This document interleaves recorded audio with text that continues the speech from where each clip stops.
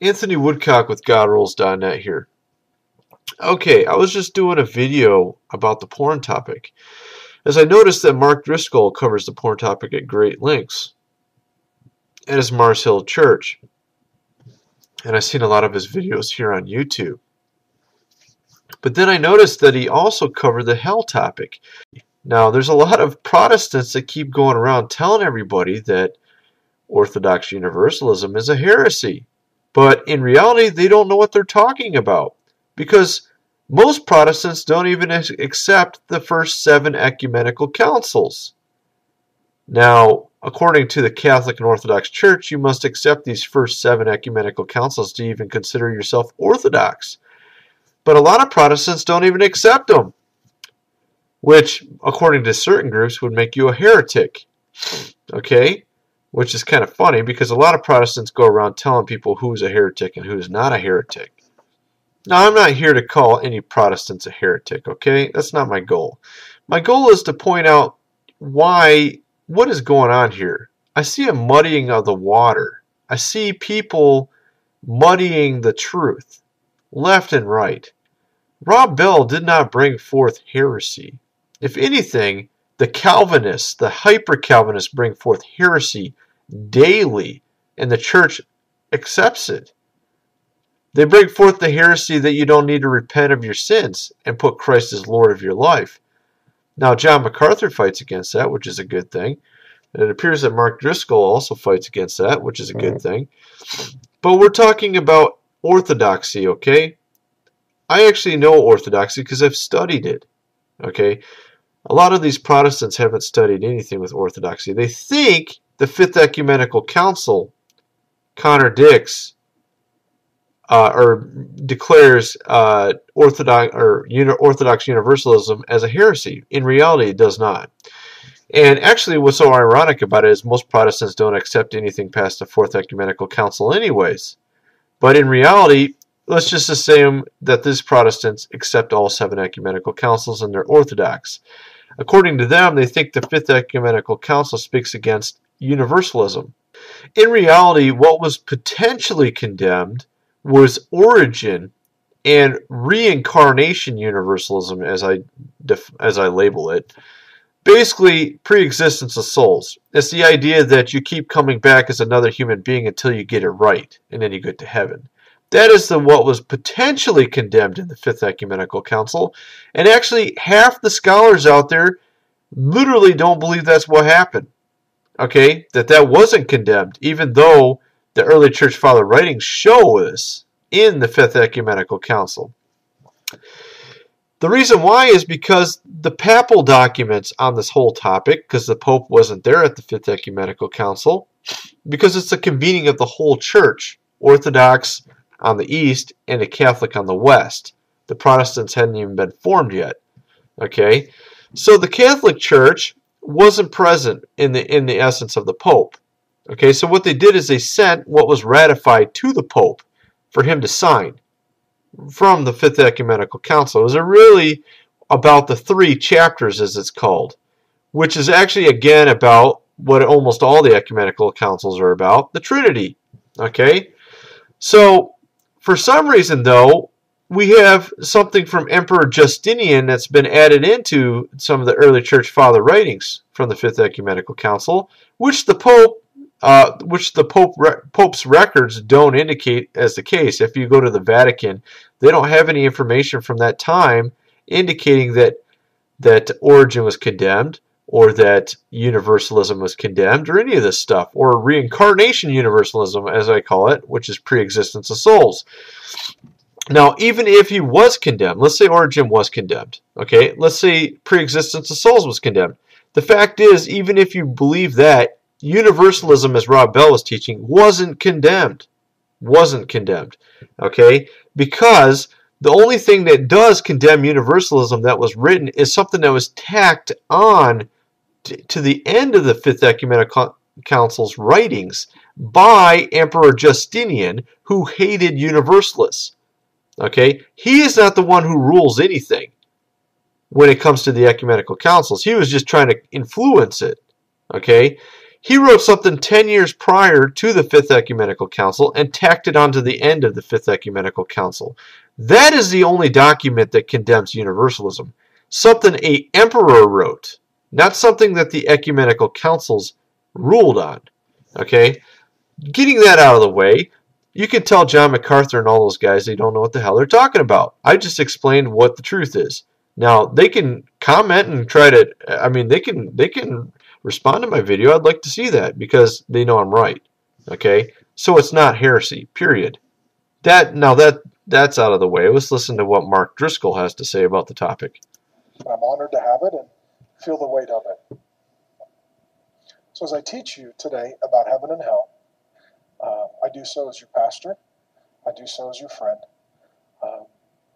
and I do so trying to tell you the truth. Trying to tell you the truth. So I wouldn't be a false teacher or a false prophet. And ultimately, it's your responsibility to make a decision. And to not make a decision is to, in effect, make a tragic decision. And when it comes to issues of death, a tragic decision, and what he means by that is he doesn't believe you have an option after you're dead. In reality, only half the church believed this in the early church from 100 AD to 300 AD. Okay? The other half believed that you could get saved after you died. Actually, it might have been more than half. And that's where the prayers of the dead come in and all that stuff, where the Catholics do and the Orthodox do, which the Protestants reject. Death and what happens following death, Jesus is going to give us instruction. And before we read his words, which are of supreme authority and importance, I do want to address briefly the options that you have.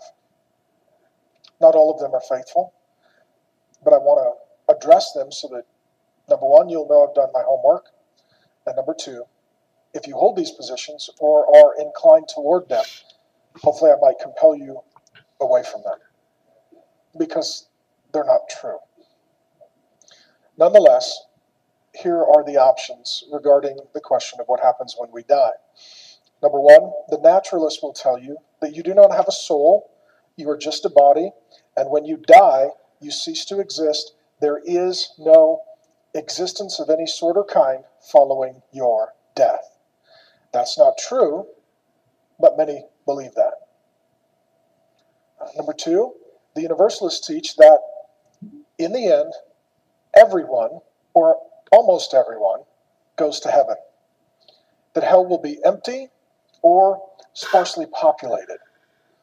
What a Some joke. will say that all religions lead to God and all paths end in salvation. That's not true.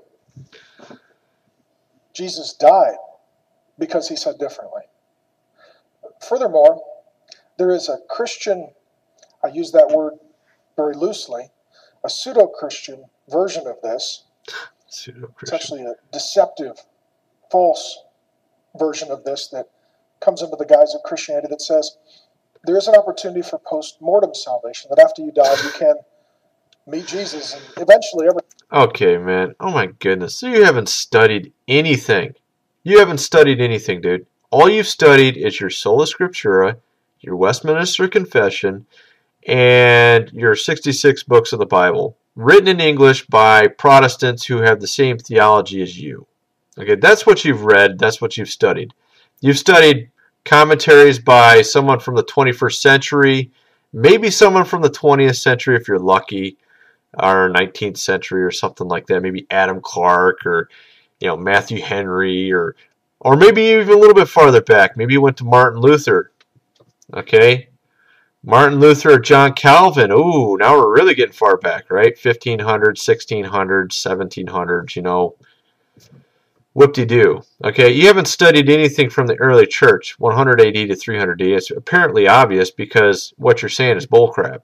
Because according to your own main theologian, the foundation of your whole theology, St. Augustine, which is where John Calvin got total depravity from, according to St. Augustine, there was a lion's share, a large amount of universalists in the church, and he didn't call them heretics.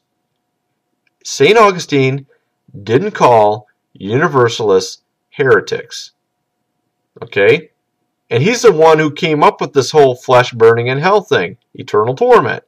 He's the guy who came up with it. Okay? Him, and guess where they got these ideas from? Where did he get these ideas? As I've said in about 100 videos now, it comes from Gnosticism. Gnosticism is where this error originally originates. St. Augustine was a Manichaean Gnostic before he became a Christian. The Gnosticism is what is referred to in 1 John 4 as the Antichrist. He that denies Christ came in the flesh. Gnosticism denies anything good can come from the flesh. That's why they believe Jesus couldn't have been in the flesh. That's why you have in the Marcion heresy people believing that the God of the Old Testament was the Demerge, the evil physical God, and that Jesus was the Logos, the Spirit God, who couldn't have come in the flesh because flesh is evil. Sex is evil. Flesh needs to be tortured in hell forever. Okay? The Greek philosophers came up with this endless torment idea to get the hordes of brutish people to act right, because you couldn't get them to act right with intellect. So the Greeks came up with this idea of endless punishment that related to your crimes. Okay? This is what led to all this theology in the first place. And St. Augustine said there was a lot of universalists. Clement of Alexandria, St. Gregory of Nicaea, both of those guys are considered Orthodox by the Orthodox Church. They're both saints. Origen's the only one who potentially was condemned. Okay? This guy here does not know what he's talking about. He hasn't studied, and this is a joke. Okay, this guy is pastor of Mars Hill, where Rob Bell was pastor. And I can tell you Rob Bell knows what I'm talking about. All the stuff I'm talking about, he studied. This guy here hasn't studied any of it. That's a guarantee frickin' T. Everyone will be saved because when we die, we'll meet Jesus and our hearts will eventually change. That's not true. Oh, really? Really? I thought God's mercy endures forever. I thought every knee shall bow. So, are you telling me that every knee shall bow? Tell me, how is every knee going to bow? Is God going to force their knee to bow? If God forces their knee to bow, did they really bow? No. Well, if every knee is going to bow, doesn't that mean that they've repented of their sins? For them to bow before Christ, wouldn't it mean that they've changed their ways and repented? Wouldn't it have to mean that? And if it does mean that, why would Christ reject them when they repented of their sins? Why would the God of love reject someone who's repented and bowed before him? That's the question you need to ask yourself, Mark Driscoll, the one who hasn't studied the early church fathers, which is apparently clear. Oh, yeah. Some of you will be inclined to believe that, but that's not true. Really? Number 3. Wow. The reincarnationists will I like how these preachers, it's just like in Jesus' time with all the religious leaders, all of them leading people astray, tying heavy burdens on their backs about the Sabbath day in that time. Now today it's about the porn topic and any other topic and they can think of, that you're sinning all the time. Okay? What did they make? 10,000 rules around the 10 commandments? Isn't that what the Pharisees did? If you walk on the Sabbath, you're sinning. If you masturbate, you're sinning. If you look at a nude photo, you're sinning.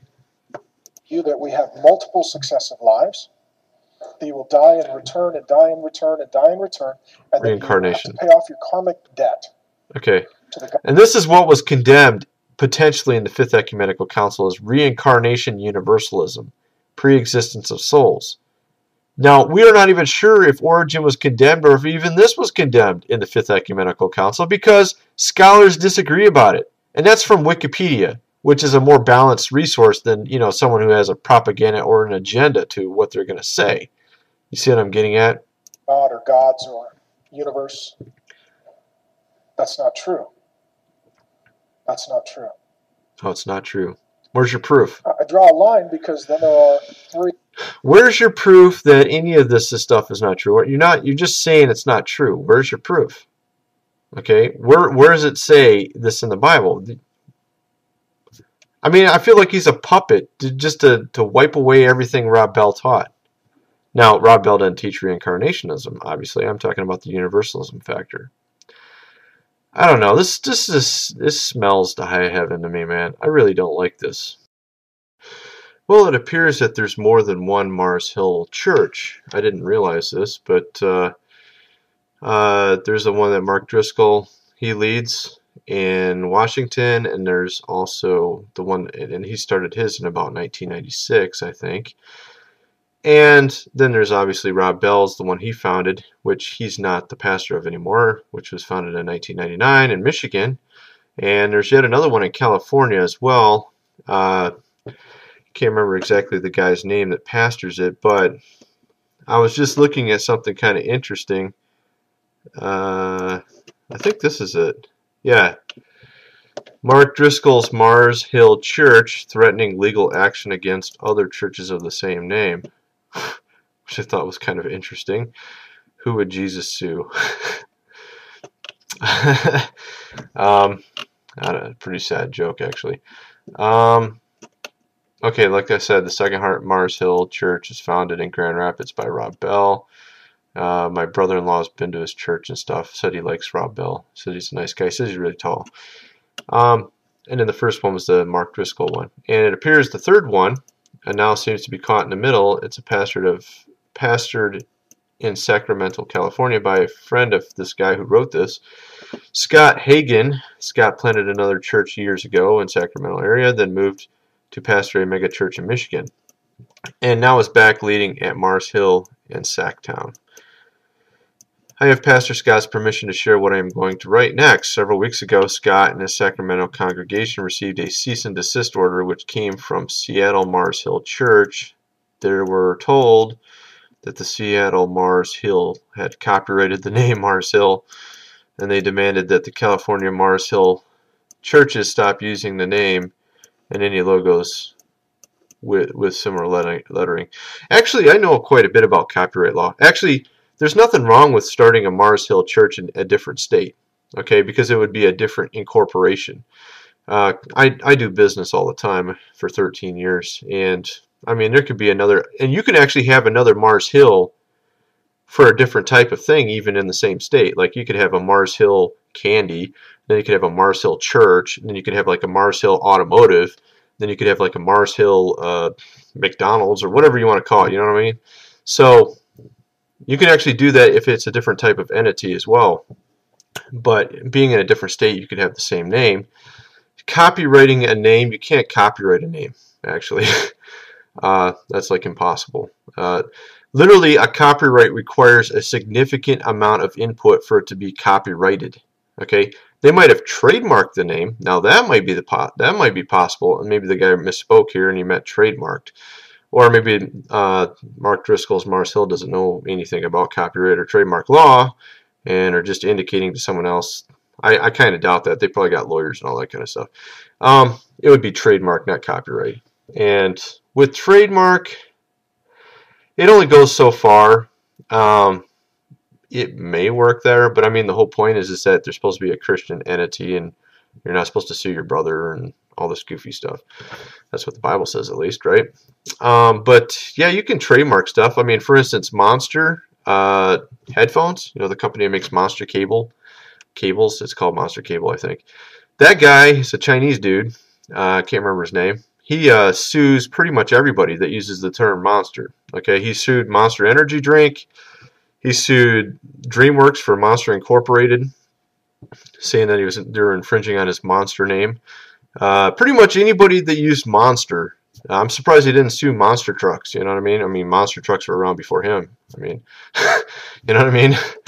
Okay, enough of that topic. Let's get back to what he was talking about with regards to the afterlife. Incarnationists will tell you that we have multiple successive He's talking about reincarnation. lives, that you will die and return and die and return and die and return, and that you have to pay off your karmic debt to the god or gods or universe. That's not true. That's not true. Well, he's right about that, but I mean, I'm not trying to mock him.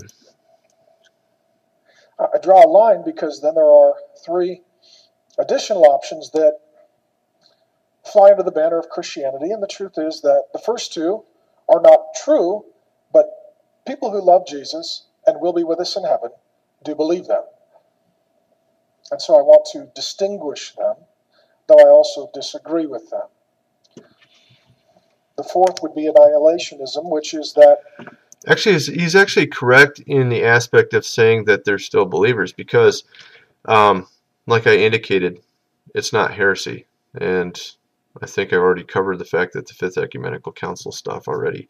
And annihilationism was one of the three viewpoints. So there's actually eternal torment, universalism, and annihilationism in the early church. But a lot of Protestants try to muddy the water and try to claim that they were all eternal torment believers, which is really, really ridiculous. Because, I mean, oh my goodness. I mean, if you read each one of the early fathers from 180 to 300 AD, they all say different stuff, almost. I mean, literally, they all have different viewpoints. And showing that it's not a doctrine that was really well-founded. Okay, it was one that they were experimenting and trying to figure out.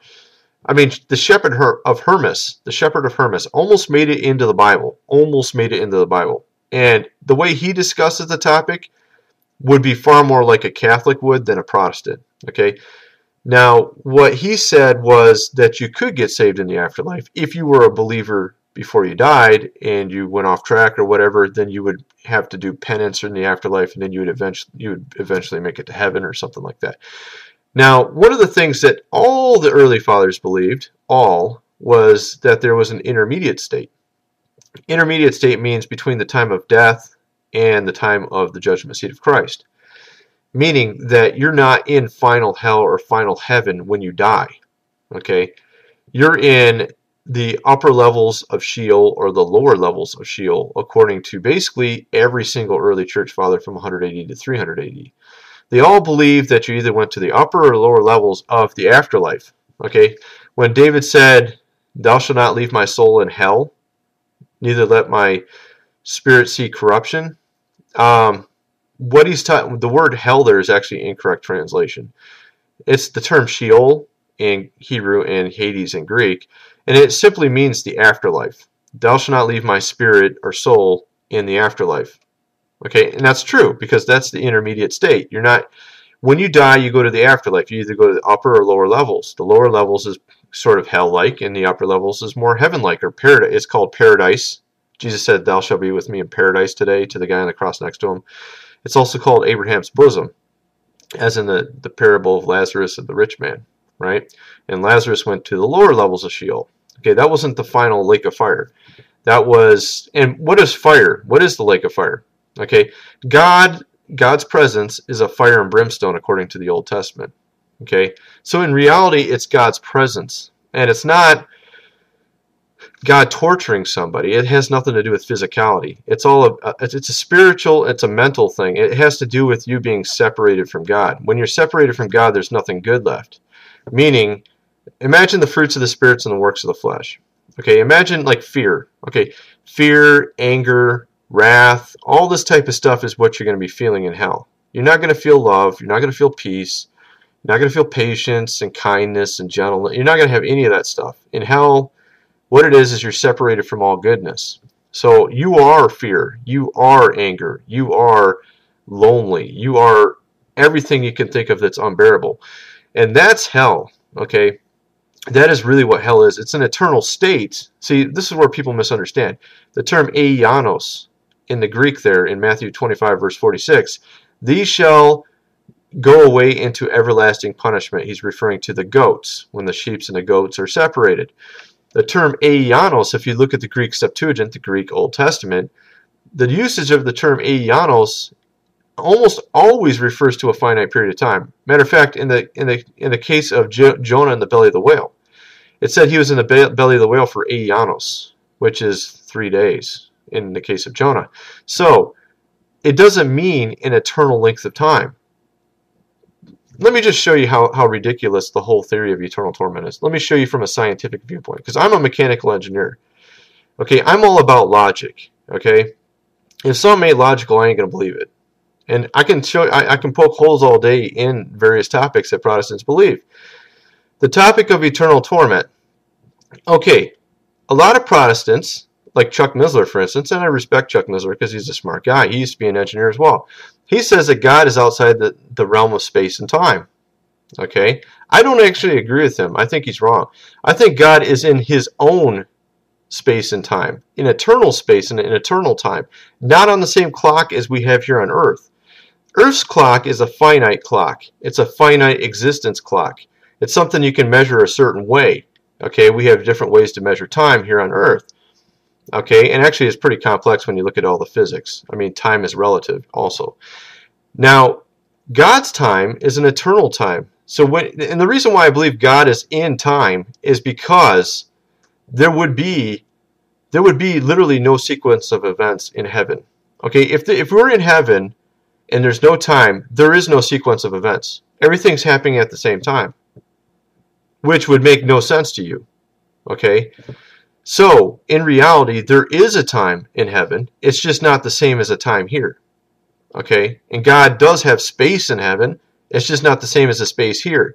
So, but if you go with this theory that Chuck Missler presents, that there is no time, God is outside this realm of time, if you go with that idea, then how can you say hell is eternal torment forever? Because forever is measured by time, by the limited understanding of time as you know it. Okay? And if God is outside the realm of time, how can you say that hell is a certain amount of time? You can't say it's a certain amount of time. You can't say it's forever. Because you don't know what you're talking about. You see what I'm getting at? See, I took Calc 1, 2, 3, 4, 5. I took differential equations. I took all the crazy mathematical classes. Okay? I've studied how many different dimensions there are. It's a far more complex thing than you can imagine. Okay? And they make theories. Newton made theories, and then Einstein came along and made a better theory. And somebody's going to come along and make a better theory than Einstein, because Einstein's theory doesn't fit everything. It's a model that tries to fit what he sees, what we perceive in reality. But in reality, it doesn't fit perfectly, so it's not accurate. It's not 100% correct.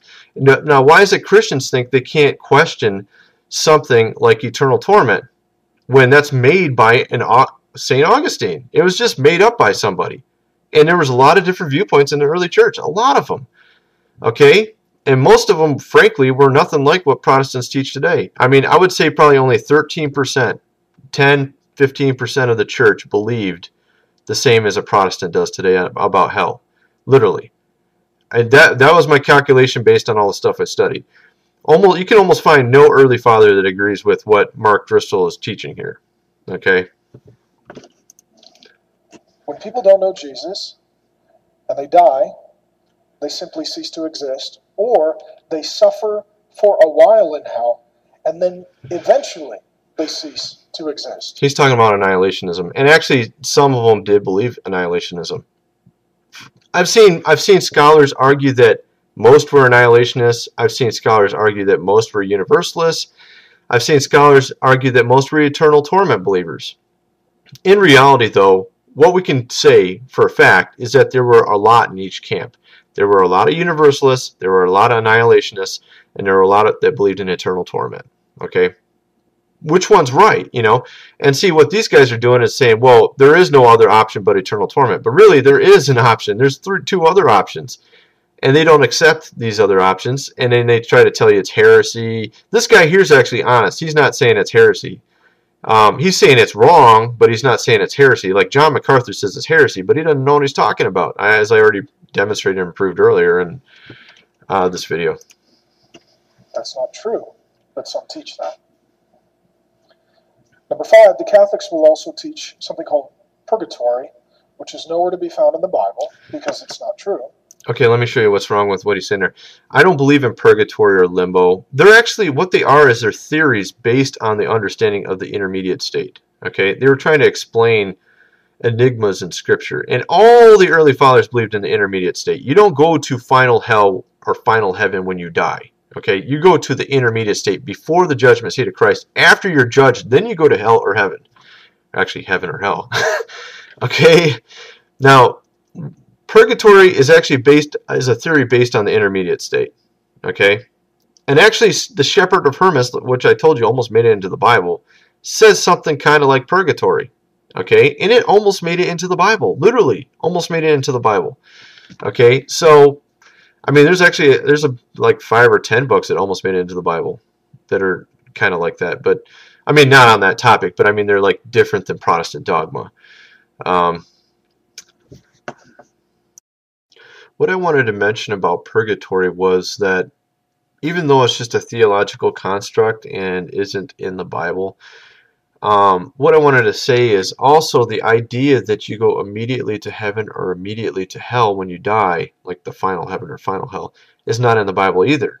Okay, that's what it is. Okay, it says, if you look at the Greek and the Hebrew, it says you go to the afterlife. It doesn't say you go to final heaven, third heaven, or final hell. Matter of fact, Apostle Paul had mentioned about two visions. One was to third heaven and the other one was to paradise. They're not the same place. Okay, literally two different Greek words spoken there. They're two different places. Okay, third heaven is the final state where we end up in the afterlife. Okay, in heaven. Okay, the paradise is not. Paradise is sort of like heaven 1.0. And, final heaven, third heaven is actually heaven 2.0, It says in Revelation, new heavens, new earth, new Jerusalem, okay? So earth is recreated, and there's a new heaven, and there's a new Jerusalem, a cube that comes down from heaven 1,500 miles by 1,500 miles in size. That's how big it is. Made of precious rocks like diamonds or whatever, and rubies and stuff like that, or some sort of structure like that. At any rate, what I'm trying to get at is that this idea, and actually if you ask a Protestant that knows a lot about the history of this, they'll say something like, well, the intermediate state was transferred to heaven. They'll say that paradise was transferred to third heaven. Well, guess what? That's not biblical either. There's nothing in the Bible that says that. It's just like purgatory. It's just made up. Okay? But a lot of Christians think they end up in final heaven when they die. But that's not what the Bible says. Matter of fact, that's what Gnostics used to teach, which is an error. They were the ones that were teaching that Christ didn't come in the flesh, and they taught people go directly to final hell or directly to final heaven when they die. But they will teach that people can die and then suffer for a while as part of the finishing of their work of salvation, so that ultimately they might be in heaven. Well, see, that's a misunderstanding of purgatory. I think if they were going to do it theologically correctly, what you would say is that they're separated from God because they're not believers, and then and what they believe is that they were believers before they died. But let's say they're in sin. They're separated from God, and they're allowed to experience this until their heart is in the right position to where they can accept God correctly again, and then they would make it to heaven. That would be the proper way to define it if you were going to believe in purgatory, but some of them define it like you work off your sins or something like that, which is not correct. You can't pay for your sins. And by the way, God punishing you forever in hell can't pay for your sins either. So why does God need to do it? That's not true. Though some hold it. The question is, which is the sixth point, what does the Bible say? What does the Bible say? What does the Bible say? In Greek or English? Not what do all the scholars and the critics and the interpretations and the perspectives. Scholars and the critics. Really? Okay, let me show you where the whole fallacy of all these topics, every single topic I ever talk about, what is the fallacy? The fallacy is that they trust English translations translated by people who have the same theology as you. That's called circular reasoning. Okay, if I make a translation of a document to fit my theology and then I extract my theology from that document, that's called circular reasoning. It's illogical, okay? If you take this is the whole issue I have. All these translations translated to fit eternal torment because they're all Protestants translating the scriptures. Protestants that believe in it. Say those things are important and can be helpful, but what does the scripture say? And so, with that in mind, you see what I'm saying? So, in other words, it's not the real scriptures, the Greek and Hebrew. It's these English ones, and that we're supposed to believe that these English ones are perfectly translated. Okay, but all you got to do is do a little bit of digging and you can find errors galore in different translations. Just do a little bit of digging and you'll see how many errors, just how many are in different translations. I mean, the King James Bible has the word Easter in it. Do you know where the word Easter comes from? Estor, a pagan fertility goddess. Okay, so is Christ affiliated with a pagan fertility goddess? Easter bunnies and all this stuff and eggs? No, of course not. But see, they still translated it into the King James Bible. So it's not perfect, all you King James only people. In just a moment, we're going to read the words of Jesus Christ, the most loving, humble, helpful servant who has ever lived in the history of the world. Furthermore, it is Jesus who speaks of hell more than anyone in the whole Bible. Jesus speaks of hell roughly 13% of the time in his teaching. He speaks of hell, judgment, punishment, and the like. Roughly half of his parables are in reference to punishment, hell, and judgment. And as I mentioned, the term aeonos doesn't mean an eternal length of time. All this theology, this physical burning stuff, comes from Gnosticism. It teaches that the physical needs to be punished because it's evil. It's made by the Demiurge. Jesus didn't teach that you're eternally tormented in hell. This is a translation that's been skewed from the Greek into English so that you think Jesus said that. Okay, Jesus didn't say that. He didn't say people are tormented in hell forever. Okay, they are put in hell as a punishment to bring them to heaven. Okay, okay. Now let me ask you something. Let me just tell you. Let me just put something in front of you here. Let's say Kim Jong-il was God. Okay. Now, for all intents and purposes, this sucks. Obviously, nobody would want Kim Jong-il to be God, would they? No, that would be really bad. But let's just say Kim Jong-il was God. Now, if Kim Jong-il decided to torture people in the gulags for 5 years straight, would you think he's a good God? Would you think he's a loving God? Would you think Kim Jong-il is a loving person to torture you for 5 years in his gulags? He has two. Kim Jong-un is his son. Okay, there's Kim Il-sung, Kim Jong-il, Kim Jong-un. Okay, Kim Jong-un is the one who's currently reigning, who just killed his girlfriend by firing squad, or ex-girlfriend, because he was jealous or something. And he has 200,000 people in gulags right now. Political dissenters, other types of crimes, stealing, theft, whatever. Okay, now, so here's the thing, okay? If Kim Jong-il is evil for torturing people in gulags, why is God good to do it? Okay? See, what people have done here is they make God in their image. See, these people who made this theory up, this eternal torment, are very twisted people. I mean, think about it. Doesn't it make sense that people make God in their image? I mean, we have Jesus' painting as a white person because white people want Jesus to be white. And then we have black people that make Jesus black because they want Jesus to be black. Everybody makes God into their own image when you're really supposed to be making your image to reflect God's image. Okay? People in Rome were very, very murderous and barbarous people. They had the Colosseum games where they were killing people for entertainment. They would go and sack cities all the time, killing and butchering people all the time. So it would seem natural that the God they would come up would be one who would be torturous and murderous and killing. And wouldn't that make sense? Okay, so they would turn the God of Christianity into a torturer because they torture. You see what I'm getting at? So instead of it being a God of love disciplining people to bring them to repentance, it becomes a God of torture who likes to torture people in hell for eternity. Okay? We, in the providence of God, as a debate around this issue rages within Christianity, we arrive at Jesus' words on this very important issue. Some would say, Jesus is so loving. Certainly Jesus doesn't believe in hell. I would say, the most loving person who has ever lived not only believes in hell, but clearly, emphatically, repeatedly teaches on it, which must mean that our sin is more damnable than we could fathom. If it requires the most loving person to speak in the most stark of terms.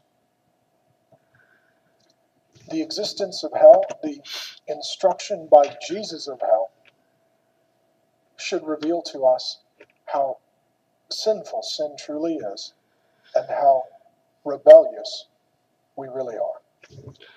You see, what it is it really is an eternal separation. If you listen to any of these near-death experiences, they'll describe basically what I'm saying. Now, you have to be very careful with these near-death experiences because some of them are just visions. You'll have these people that will write a book on a vision. There's this one named, I think her name was Mary Baxter, who had visions of Christ giving her of hell, which was all bullshit because she had devils stabbing people and torturing people in hell. Okay, she had a vision from the devil, or she just made it up, or whatever. I'm talking about people who actually died and actually went to the afterlife. Okay, not people who had visions. Okay, if you talk to those people, they'll tell you that it's an eternal state. They feel like they'll be there forever. There's no duration. But then guess what? All the people who ever have these hell experiences, what happens? They all of a sudden get out of it miraculously and they meet Jesus and they talk to Jesus, and Jesus saves them from hell. And next thing you know, they come back to life and they're a Christian. Isn't that odd? Why is it every time they have these near-death experiences, people are saved by Christ from hell? They're literally in hell. They're experiencing it. They can tell it's an eternal state. And next thing you know, they're saved from it. They have no control over it. They know that they're doomed if God doesn't have any grace or mercy on them. But see, God's mercy endures forever. See, there's about 100 Bible verses. Check out my other videos. I go through 30 verses that literally contradict eternal torment. Is every family of the world blessed? Is every person of the world blessed? There's actually 2 different verses. One verse says that every person in the world will be blessed. It says that Sodom and Gomorrah's fortunes will be re-established. Sodom and Gomorrah, which, by the way, a lot of people don't have any clue about that topic either because they've never read the book of Jasher, which shows that they are not homosexuals. They were heterosexuals, and they were freaks. They were killers. They killed, they robbed, they put magistrates in place to enforce these psychotic laws that anybody that came into their city from outside the plane, they could kill, they could steal, they could rob, they could do whatever they wanted to them. A poor man could come in begging. They'll tie him up in the middle of the city, give him money, but they won't give him any food, and they'll let him starve to death. That's what they would do to people. Okay? And if you ever questioned their laws, they would put you on the rack and stretch you. That's what they did in Sodom. Okay? God totally wiped it off the map. But guess what? It says that Sodom's fortunes will be reestablished. It says wicked countries all around the earth will be coming and worshiping the Lord. It says this in different verses in the Old Testament. It says a lot of stuff like this that just completely contradicts eternal torment. Every knee bowing. It says that through one man sin entered the world, and through another the world is saved. It says things like this, and it uses the same term for all. All were lost, all are saved. I mean, it must mean all believers, and you got to add in your own words. You got to add in words to make it say what you want it to say. So we're going to read the words of Jesus together. In Luke chapter 16, verses 19 through 31. And as you're finding that place in your Bible or on your app, I do want to show you what the Bible says about the fact that we are 2 parts, body and soul. 2 Corinthians 5:8, the Apostle Paul says to Christians, we would rather be away from the body and at home with the Lord. That is in reference to believers. You and I, as image bearers of God, are 2 parts. We are a physical body and a spiritual soul. No, we're 3 parts. Death is the result of sin, and our physical body, upon death, ceases to function, goes into the ground. Yeah, temporarily in the intermediate state, you're just a mind and a spirit. But in the final afterlife, you receive your glorious new body. So you have a new physical body. There's 3 dimensions to a human: mind, body, soul. Even secular non-believers know this. Found in his burial. But our spiritual soul continues to live beyond death. It's not just that. Your body's resurrected as well. You receive a new glorious body. This guy is teaching basically Gnosticism. Gnosticism believes the flesh is evil. That's why you won't have a physical body in heaven, according to Gnostics. Okay, he's teaching Reformed theology, which comes from St. Augustine, who used to be a